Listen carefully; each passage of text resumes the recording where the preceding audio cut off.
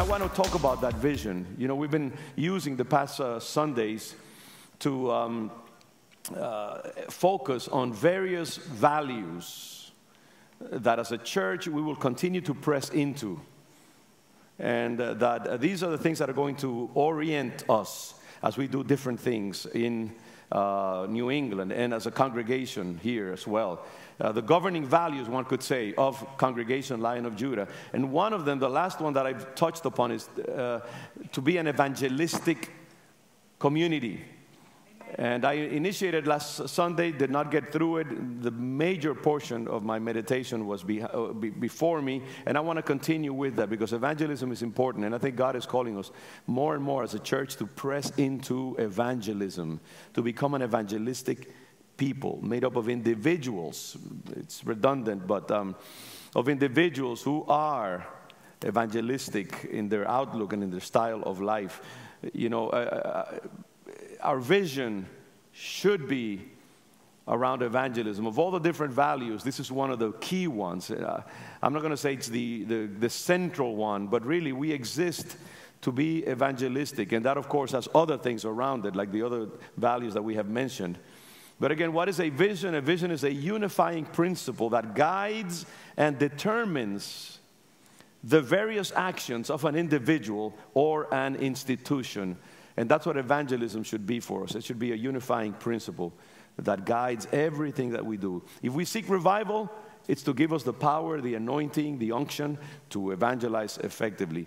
If we seek to be a church that is based on the Word of God and that honors the Word of God militantly, it is because we know that without the Word of God as our foundation, we cannot be effective in doing evangelism. If we invite people to live a consecrated life, given totally over to the claims of the kingdom of God, is because we believe that only out of a consecrated life can emerge the kind of effectiveness to speak the word of God to unbelievers boldly and convincingly.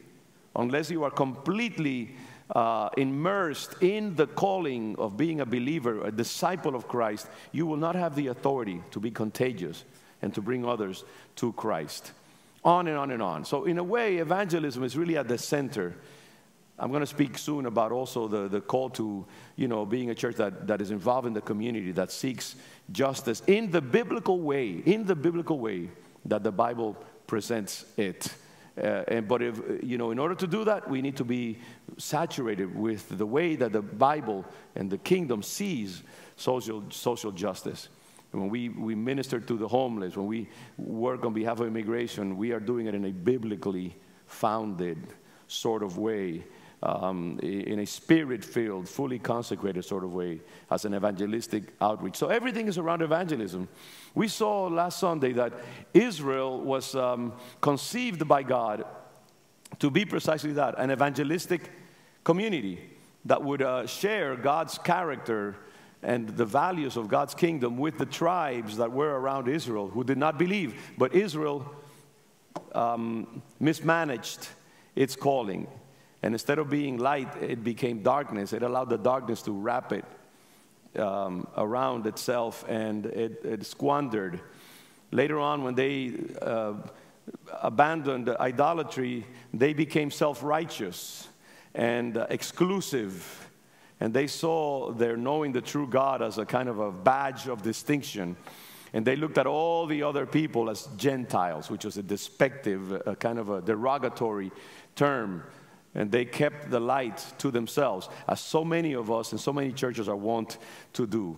We come to church, we have a great party inside the four walls, but we do not play the role that Jesus has said that we should be: salt and light, contagious in the earth. And so God, as He will do, since Israel did not fulfill its mandate and its calling, He gave the calling to a people who are not a people, says the Bible. The Gentiles, the outcasts. And He has called the church not only to inform the nations about Jesus Christ being the Messiah and the source of salvation for themselves, but also even the principalities and powers. The Bible says in the book of Ephesus, in the letter to the Ephesians, it says that we are supposed to inform the principalities and powers, those very demonic forces that seek to wrest worship from God and give it to themselves. We're supposed to, with our life, with our proclamation of the message, let them know who is the true God and who is the true Messiah. And so even in that sense, and if we don't do it, if we do not assume and embrace the call to be evangelistic, then God will find somebody else, because he will not have his gospel be put under a bushel. And that's what Jesus said when they rebuked his disciples when they were worshiping him as he came down on Palm Sunday from the Mount of Olives. He said, hey, if they don't worship me, if they don't proclaim my greatness, the stones themselves will do. God will find a way. But God willing, the church will not let him down. So we left it there last Sunday.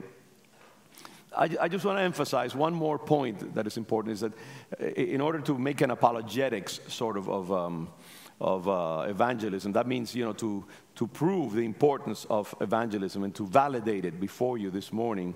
The ministry of Jesus, the ministry of the Messiah, is closely linked to bringing salvation and light to those in darkness. If you see Isaiah chapter 9, verse 2, you see that, the Messiah promise is going to bring light in the middle of darkness. The people walking in darkness have seen a great light. On those living in the land of deep darkness, a light has dawned.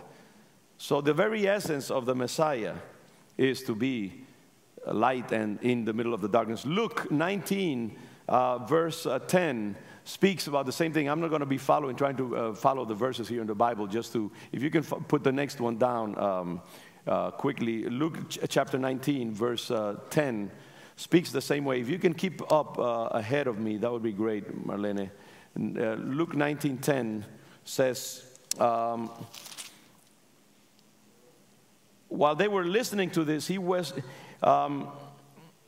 like 19:10, yeah. Today, Jesus said to him, today salvation has come to this house, because this man too is a son of Abraham. For the Son of Man came to seek and to save the lost. That's what Jesus came for. So you see that in the Messiah's very DNA, his ministry, his calling was to seek and to save the lost. So that's an important thing. Prepare Matthew 28, please, at verse 19. And Jesus Christ trained his followers and left them the specific task of preaching the gospel. That is the Great Commission. Matthew 28, 19. I'll just follow up from here then if we can't. Matthew 28, 19. Jesus, on his last words before ascending to heaven, all authorities in heaven and on earth has been given to me. Therefore, go and make disciples of all nations, baptizing them in the name of the Father and of the Son and of the Holy Spirit, teaching them to obey everything I have commanded to you. And surely I'm with you always for the very end, to the very end of the age. So again, it is the last words that Jesus leaves his disciples is, a commission to go and preach the gospel. Let's prepare Luke chapter 10, verse 1 and following. And we see that Jesus' ministry was around preparing those that would succeed him when he left. And so he spent much of his ministry training his disciples, sending them out, just like we did yesterday, sending people out. We know that the context is different, in the 21st century. It's not as easy to do it in an agrarian society with different cultural values as it is to do it in the 21st century. But I believe as an exercise in faith and in aggressiveness and so on, we send the people out as well. And God does move in that way. Mecha, can you give me the water, please? I hate to be just wasting water by opening one over here. Thank you. Thank you. So again, he sent them 2 by 2 on training trips to exercise that call. And you see here, the Lord sent them 2 by 2 ahead of him to every town and place where he was about to go. So, these things were registered in the Bible so that that's good, just put them on that they can read it. So that we would learn how to do evangelism. He wanted to kind of sear into our consciousness the need to be aggressive. So he trained them, and he says, we ought to do the same thing. So now we go on to another passage, Acts chapter 4. What was the vision of the first believers? So we have seen the Messiah prophesied as bringing light to darkness. We see Jesus himself owning that call.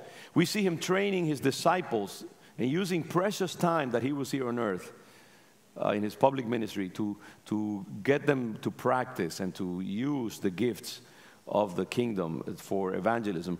What was the vision of the first believers in the book of Acts, for example? Those first century believers, how did they see themselves? Because they're an example to us as well. They're a model for us to follow. These believers knew that their main commitment was to preach the gospel. They knew that that was their DNA, that was their vision, that was their reason for being. In Acts chapter 4, we see the disciples being arrested, and the Jewish authorities are threatening them because they feel threatened that this Messiah that they have asked to be crucified is now being proclaimed, and he is being believed by many, many in Jerusalem. So they forbid them to preach the gospel. And what do they say? Next verse.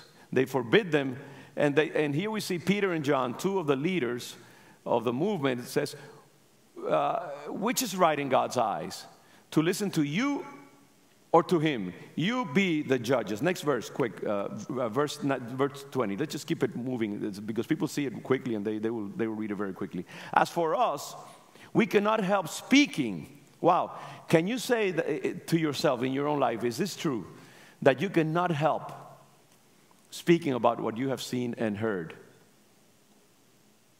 Hold one moment there. Thanks. Can you say that? I mean, can I say that I am so enamored of the gospel, that I am so possessed by the message that God has given me, that, I just can't hold it back.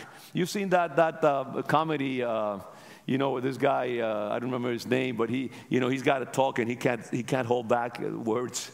He's a liar and so on, but he's just like, he can't, this is what we should be like. We try to hold it back, but we can't. This is what the prophet said. There was a fire in my bones. I tried to hold back the word of God, but it was impossible to do it.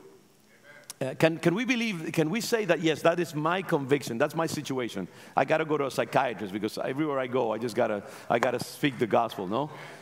We cannot help speaking about what we have heard and seen. In verses 29 to 31, the disciples are in a moment of great exaltation and praising and worshiping, probably in a home gathering. And they pray, now, Lord, consider their threats and enable your servants to speak your word with great boldness. Next verse.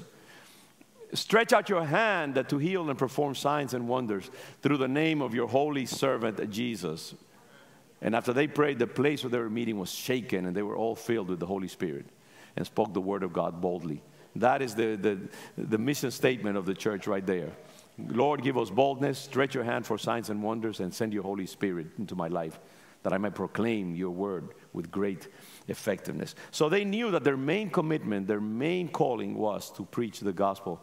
Secondly, as far as the believers, their vision and their sense of mission came because the Lord himself had imposed it upon him. It came from Jesus himself, as we saw. In Acts chapter 1, verse 8, we see that Jesus says, and again, Acts chapter 1, verse 2, that's all right, skip to the next one. We see that Jesus says, do not leave Jerusalem until you have been endowed with power on high. You will receive power when the Holy Spirit comes on you, and you will be my witnesses in Jerusalem, in all Judea and Samaria, and to the ends of the earth. This may be another version of the Great Commission. But here is Jesus. His sneakers are ready to be set on fire as he ascends like Rocket Man to the heavens. Maybe that's irreverent, putting that image about Jesus.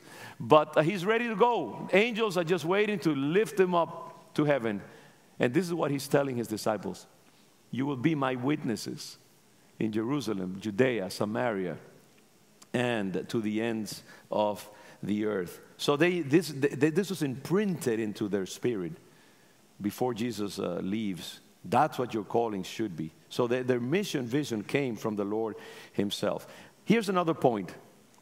The clarity and the focus of their vision and their conviction that they had, that this was what they existed for, it gave them total success. It made them extraordinarily effective.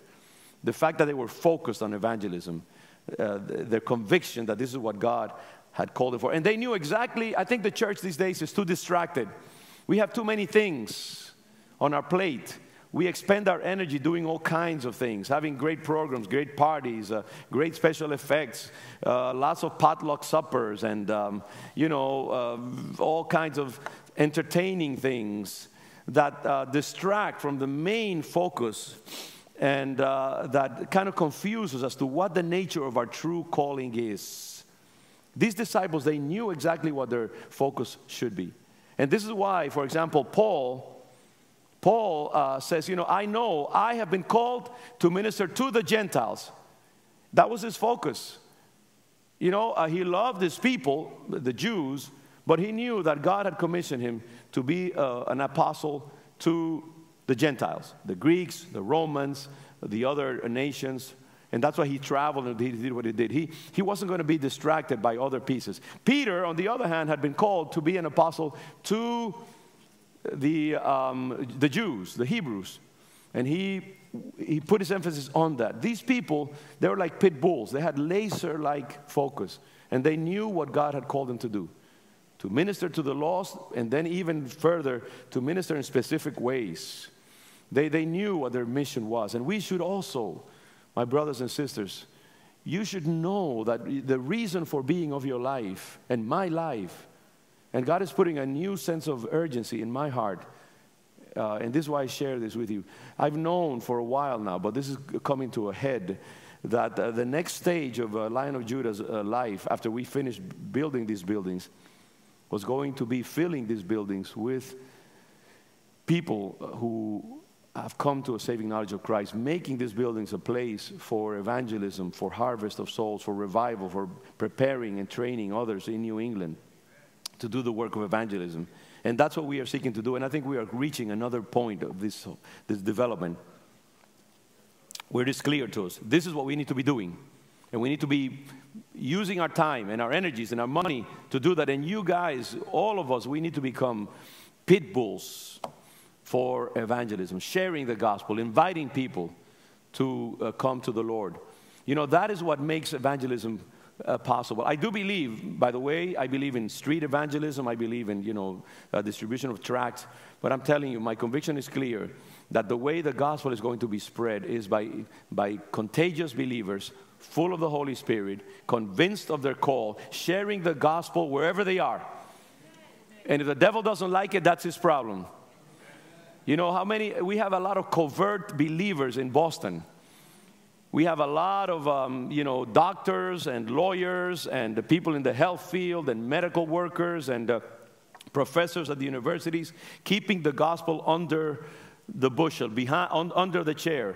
They are afraid of sharing the gospel, of praying for people, of letting people know that they are believers, because they're afraid of their jobs, they're afraid of their reputation, they're afraid of their professional future, they're afraid of being ridiculed, they're afraid of being unpopular. That is a lie of the devil. That's intimidation. That's what it's called. These believers were not afraid to declare who they were. And we need to have that. We need to rebuke the spirit of timidity and ask the Lord for fresh boldness to announce the gospel and to know that this is what I have been called for. If I am not bringing souls into the kingdom, I am not doing what I should be doing. If my life is not being used of God somehow to advance the kingdom and to bring people to a saving knowledge of Christ, I am somehow living the gospel inauthentically. And that is I know it sounds really radical, but that is the truth when you look at the Bible, okay? Another section here I want to open up. Let's examine the call to evangelism even further. And I already intimated some of these things. Number one, it is the reason for being of the church. Prepare John 15, verses 8 through 16, and 1 Peter 2:9, Marlene. The reason for being, raison d'être, as the French say. It is the reason for existing, the reason for, raison de ser in Spanish. It is why we exist. It is why we have been brought into existence. The reason for being of the church, look at John 15:8. This is to my Father's glory, that you bear much fruit, showing yourselves to be my disciples. This is why you exist as my disciples. In 1 Peter, don't be afraid to just take that one off and put the next one. 1 Peter 2:9. But you are a chosen people, a royal priesthood, a holy nation, God's special possession. What for? Why? Why are you God's special? That you may declare the praises of Him who called you out of darkness into His wonderful light. God called you from sin. God called you from darkness. Why? Just to give you a nice party and for you to go around celebrating, hey, look, I'm going to heaven. No, that you may declare the praises of Him. In other words, that you may announce the gospel, that you may share your testimony. The best way to be a witness is just that. What did God do for you? You don't have to come with sophisticated apologetics about all kinds of historical things. That's good if you have it, wonderful, theological arguments. You know, one thing that people cannot argue with is what God did for you. Amen. He brought you out of darkness. He liberated you. He did something different. Amen. He forgave you. He gave you a new reason for existence. He reconciled you with Himself. He took away the sense of guilt that you had. He gave you peace about where you are going and where you are coming from. You know that you are forgiven. Share that. That has power. Amen. Many times we confuse the simplicity of the gospel. We have lost that. So it is the reason for being of the church, and knowing that that is why we have been saved. Evangelism is what we exist for and have been created for. And then another thing, the reason for being, the fact, this is important, the gifts of the Holy Spirit are to evangelize. The gifts of the Holy Spirit are to be used in evangelism. That's why they exist. The gifts are not just for us to kind of grow fat spiritually and to, go around showing off with our healing powers and so on to display. No, these gifts have been given for us to do the work of God. Again, Acts chapter 1. We should have it on. Acts chapter 1, forgive me for putting pressure here. Acts chapter 1, verse 8. You will receive power when the Holy Spirit comes on you, and you will be my witnesses in Jerusalem. One is the consequence of the other. We receive power to be witnesses. And that's the way it works. It's not the other way around. The gifts are meant to give us anointing, effectiveness, credibility, to call the attention of unbelievers to Jesus Christ. The signs, why are they called signs and wonders? Signs, what does the sign do? It points to something, right?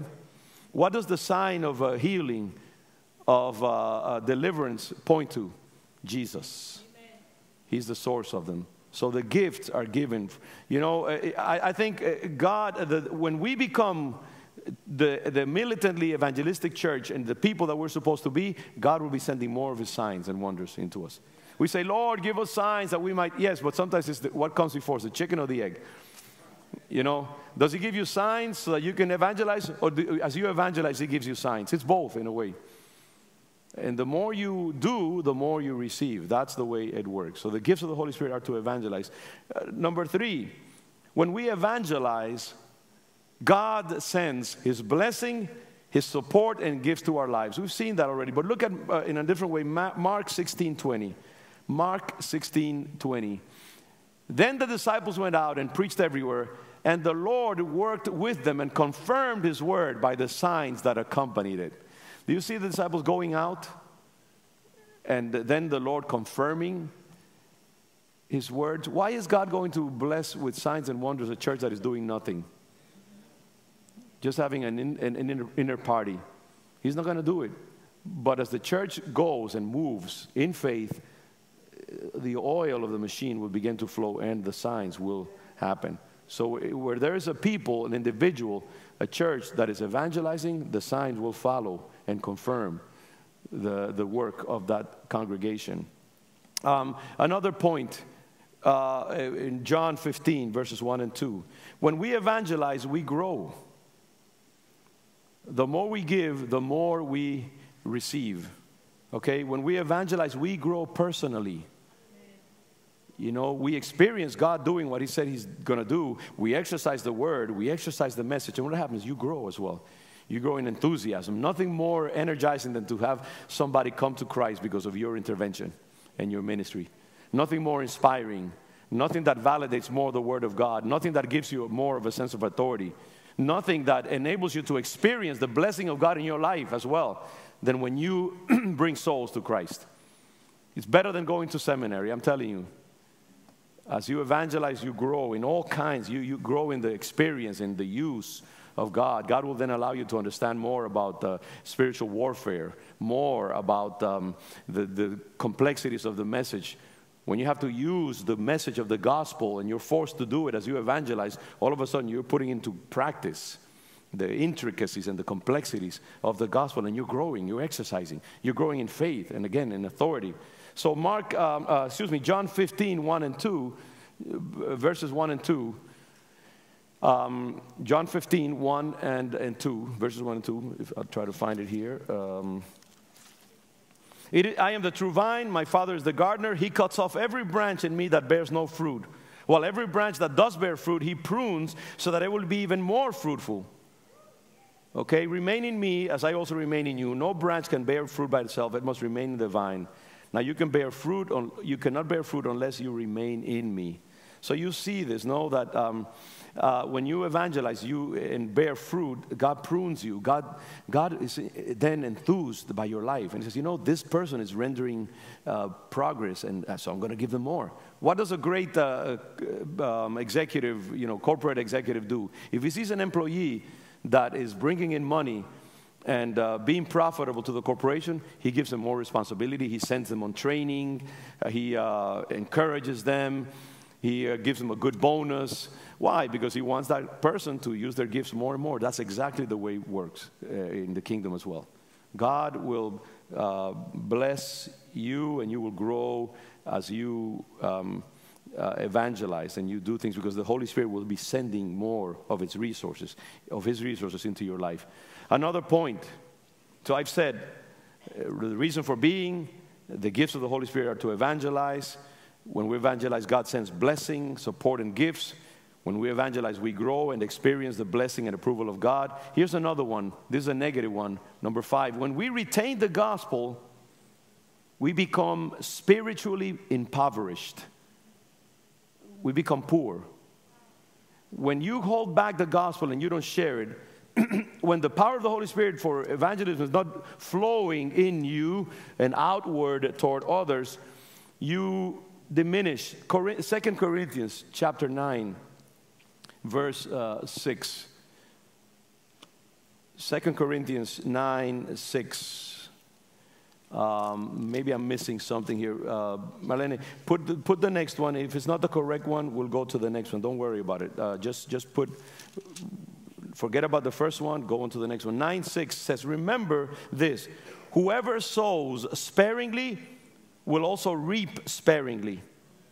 And whoever sows generously will also reap generously. Of course, that is used for giving normally, and that is the intent of that passage. But it is a principle that evidently is applicable to every other area of the Christian life. If you invest your life, if you are using your gifts, if you are using your time and your energy for the expansion of the gospel, you will receive from God more. But if you hold it back, what does it say? Again, 2 Corinthians chapter 9, verse 7, because the opposite, I think it is here as well. If you sow sparingly, you will also reap sparingly. If you don't invest your energy, then you will not get back from the kingdom. Salvation is free, but everything else is costly. Well, even salvation is costly. It costs the life of Jesus. But God is there's a lot of stuff that God gives away for free. But one thing that He doesn't give away for free is a major blessing and prosperity and approval and power. It costs your investing. Many people, we have seen that in other ways. When I preached on Romans chapter 12, it says about living your life as a sacrifice to the Lord. It says, then you will confirm His good and perfect will for you. It's only when you live the gospel authentically that you confirm, that you experience for yourself the promises of God and the blessing of God. If you're holding back, and you're being sparing in the way you sow, and that applies to Brian's giving meditation as well, you will receive from God in minor amounts. I think we're too comfortable. You know, this gospel of cheap grace that has been preached over and over again has neutered us for fruitful living. This daddy that just gives, you know, without any expectations. That's not the Jesus that I see in the Bible. This Jesus that I see in the Bible is severe, loving but severe. If you advance His kingdom, if you obey Him, if you do what He says for you to do, He will bless you, and He will advance you, He will prosper you. But if you don't go to the party, because you won't be able to get in. You have to put your money and your life where your mouth is. So when you retain the gospel, you actually sow and you harvest. You harvest sparingly, the bare minimum. Here's another principle. This is the positive version of this. We experience the joy of the Lord when we evangelize. We experience the joy of the Lord. How many have experienced the joy of the Lord when they have brought somebody to church and that person receives Christ and you begin to see the change in their lives? I mean, there's no joy greater than that. Look at Psalm 126, verses 5 and 6. Psalm 126. Let me get there. Next time I'll be more prepared, but it's hard, I guess, too.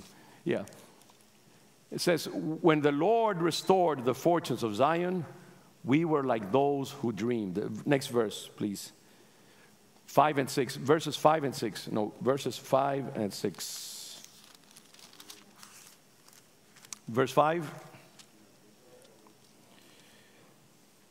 says, those who go out weeping, carrying seed to sow, will return with songs of joy, carrying sheaves with them. It's a beautiful verse in the Old Testament.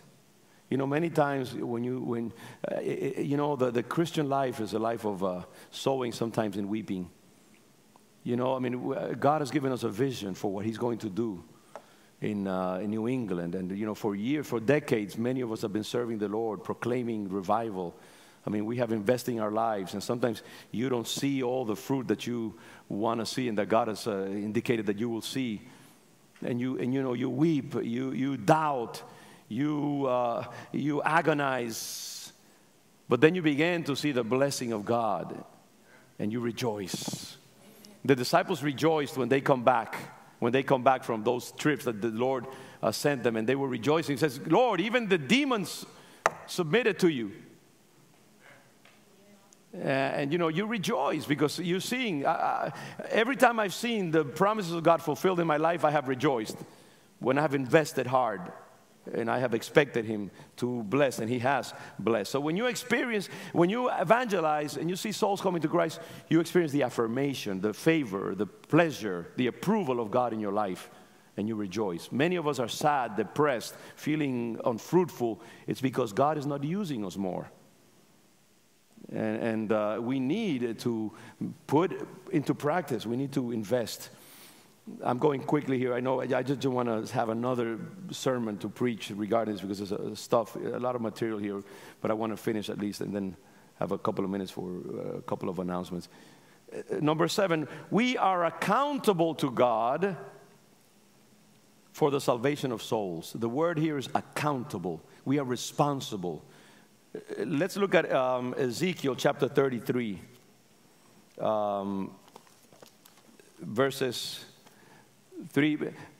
Marlene, put just the next one if you can. Don't worry. I mean, you know, don't hold on one scripture there. You know, put the next one, because that's the only way we're going to be able to do this well. Ezekiel chapter 33, verses 7 through 9. I'm sorry if I'm putting pressure on people, but this is important. Ezekiel 33, verses 7 to 9. It says that, you know, the famous passage, Son of man, I have made you a watchman for the people of Israel. So hear the word I speak and give them warning from me. When I say to the wicked, you wicked person, you will surely die. And you do not speak out to dissuade them from their ways, that wicked person will die for their sin, and I will hold you accountable for their blood. But if you do warn the wicked person to turn from their ways, and they do not do so, then it's their responsibility. They will die for their sin, though you yourself will be saved. And that's not just the Old Testament. You say, well, that's Ezekiel, that's the Old Testament. In the New Testament, you see the unfaithful servant being rebuked severely by his master because he took the gift, the talent that he had given him, and he put it under the mattress and did not use it. And the Lord calls him, you wicked servant. I mean, we don't like to hear these expressions in this sort of grace, cheap grace, the gospel that we are preaching. But I wonder how many of us will be judged by God. I don't know that. I'm not saying that we will lose our salvation, although I'm telling you, when we're in that territory, we're in very murky theological territory. And I won't get into that because it is very complex. But I don't want to run the risk of when I get to heaven, the Lord saying, you wicked, unfaithful servant. I gave you gifts. I blessed you. I prospered you. I put you in a strategic city in the world, and you simply took my blessing and you hid it. And you were more interested in the progress of your profession, in having a big house and, having your cars and being promoted in your job. And you held back on my word. We are accountable before God. This gracious, loving God is also a severe, expectant God. And he makes us responsible for the gifts that he gives us. So let's not take too many liberties regarding that. Here's another point that's really crucial. God has no other plan. God has no other plan except for his church to be the vehicle for the preaching of his gospel. It's not like he's going to send some archangel if we don't preach the gospel. He has made it clear that it is the church that will do the work. Romans chapter 10, verse 14 and 15.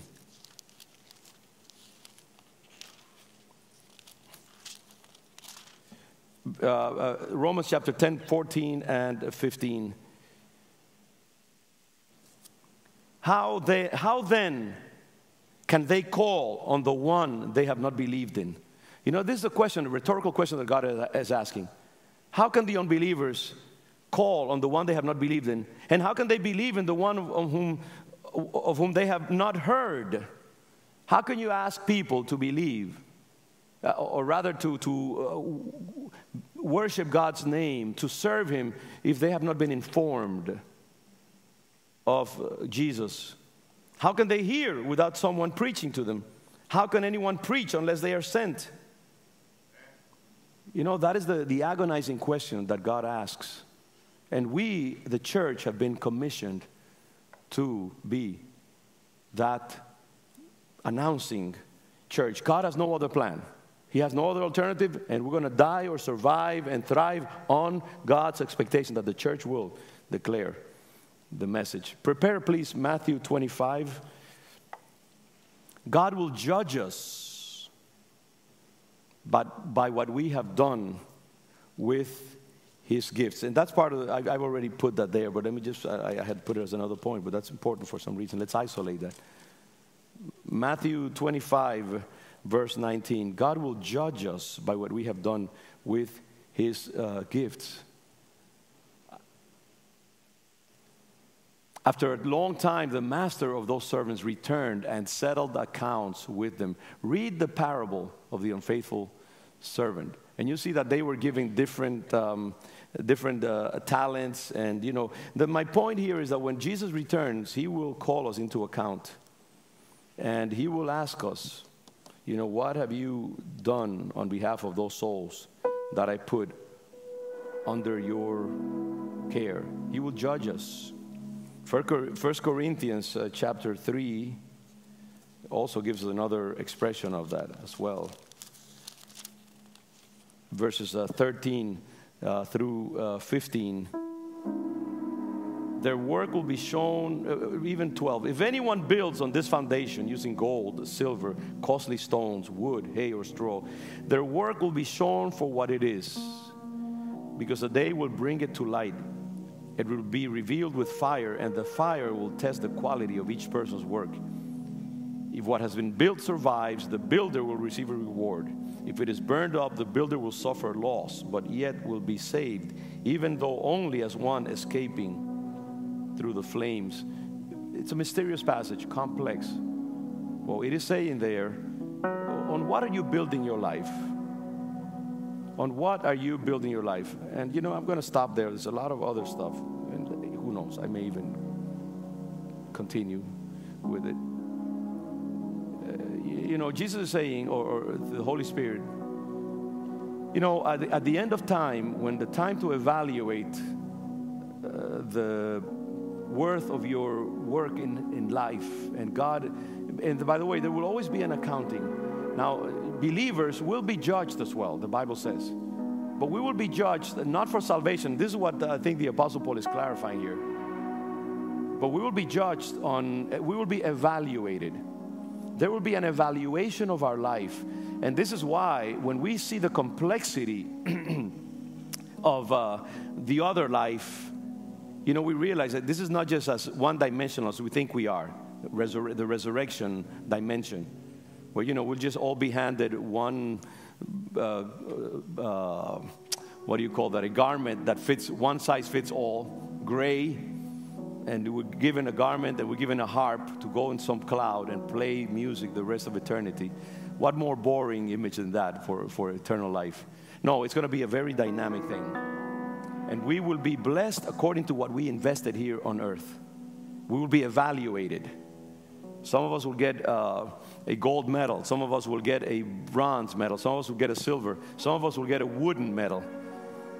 And some of us will get probably just a little piece of carton to kind of put there so that we won't be completely bereft of any kind of reward to encourage us. But there will be degrees of glory, of authority, of power. The afterlife is a very dynamic, complex dimension, my brothers and sisters. And how you use your gifts and how you invest your life and the foundation that you establish for your Christian walk here on earth will determine your degree of glory and of approval in eternity. Many of us are so content and complacent because we think, all I need to do, I just want to get my visa stamped and I want to get in through the door of heaven. And that's it. Because after all, it's pass or fail. It's not as easy as that. Depending on how you invest your life here on earth, you will receive degrees of blessing in heaven. And some of us, we spent our lives, I was more interested in my own earthly pleasures, my own personal fulfillment, my own career, my relationships here, my body. I spent hours and hours honing and, sculpting that body, and that's all I did. Reading books just to have a fat brain. And I wrote a lot of books that are in some library obscurely put into the basement of some obscure library, like Widener Library at Harvard. Books that people never read. And somehow individuals spend hours and hours writing these things. And that's all their destiny. That's all that they want to do. And they squander their lives. Why? Their foundation, the foundation that they're spreading for their future life is weak, straw, hay, wood. The Apostle Paul says, no, build your life on diamonds. Build your life on gold. Build your life on titanium. Build your life on a solid foundation of investing for the kingdom. I mean, what more beautiful foundation than for you to say, you know what? I'm going to use this 70, 80 years of life here on earth just to advance God's kingdom. And when I get to heaven, then I'll reap the benefits. I'll reap the interests for eternity. That's the way I want to live my life.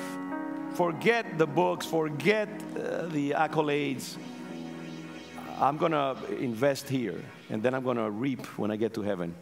I want to make sure that I found my life on gold, on something lasting, something that does not burn up here in heaven, doesn't get stained.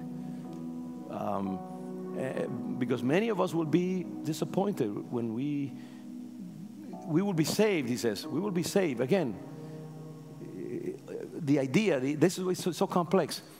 The intimation is, yeah, you may be saved. You will get in like, just as the door is closing. You're going to have to go by the side to just sneak into heaven. Smelling like smoke. Some of us will get to heaven like that, just by the skin of our teeth. You know, we'll receive a grudging, all right, come on, get in. Instead of come faithful and worthy servant, you have been faithful in the little things, I will put you in the great things. I want to receive an enthusiastic welcome from the Lord when I get into heaven, okay?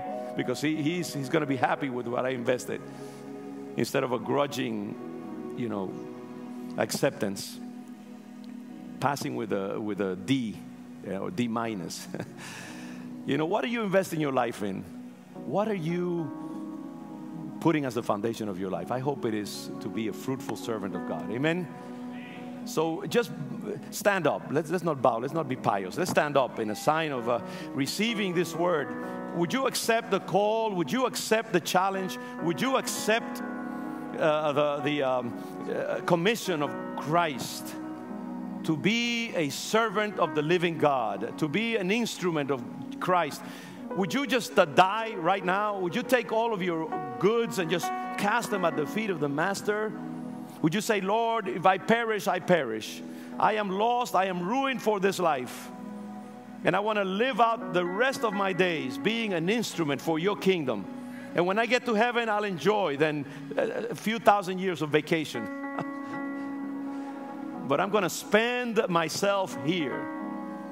And I'm going to struggle, and I'm going to suffer, and I'm going to weep. And there will be moments also of great joy, let me tell you. There will be as well. But are you willing to pay the price? Are you willing to say, you know what, forget that 7-bedroom house that I've been saving for and that BMW. I want to invest it in the kingdom of God. I'm going to be a radical disciple of Christ. Would you say amen to that calling? I'm saying it right here, radically right now, militantly. Would you commit? Would you commit? Would you commit? And say, Lord, all that you have invested in me, all the gifts that I have received, every intellectual property, asset that you have placed in me, I'm going to give it back to you multiplied. I want my life to be an invaluable instrument for your kingdom. And I reject everything else. You're asking me to take my money, my glory, my influence, to sell it all, to give it away to the poor. The poor, those who do not know you. And Lord, I receive. Would you accept that with me? If you want to raise your hand, if you just want to make a signal inside your body, whatever it is, but acquiesce. Say, yes, Lord. Yes, Lord. Yes, Lord. Say, yes, Lord. I receive the calling. I commit to being an instrument for the rest of my life. I will be used of you. Father, we give to you every resource of this congregation, every chair, every square inch of carpeting, Lord, every inch of space, all that we have, we put it at your feet for the advancement of your kingdom and for the salvation of souls. And we will live for that, Father. We engage your calling. Now send your power and send your gifts so that we will be especially fruitful. And we receive now a double anointing for kingdom advancement. In Jesus' name. In Jesus' name. Amen. Say amen with me. Hallelujah. Praise the Lord. Praise the Lord.